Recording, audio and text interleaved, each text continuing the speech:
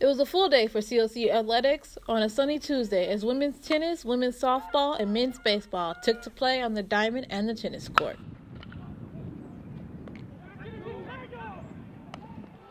The Lady Cougars women's tennis team were the first up on this Triple Sports Header Day by starting with freshman Una Stavelic, remaining undefeated in her conference play, which was then joined by her teammate Celeste Sacato to help win the Cougars a 6-3 win over Ventura City College. Next up, the Lady Cougars softball team faced off against LA Mission College.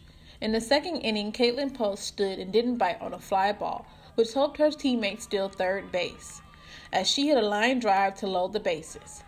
And Valeria Veras, next up to bat, hit a middle line drive to bring in 2 runs to bring their trailing deficit to 4-2. Then Natalie Topiti hit a line drive that brought in 2 more runs, tying the game.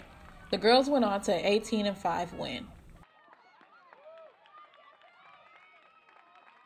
Lastly, Cougar men baseball faced off against Glendale Community College in an unfortunate matchup, trailing 2-0 in the second inning, where pitcher Brendan Herring allowed a single hit, which scored a run, and Ryan Bowling in the third hit a fly ball, which resulted in an out.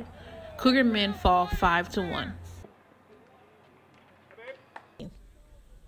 For more, visit our website at www.cougarnews.com and visit all of our social media websites.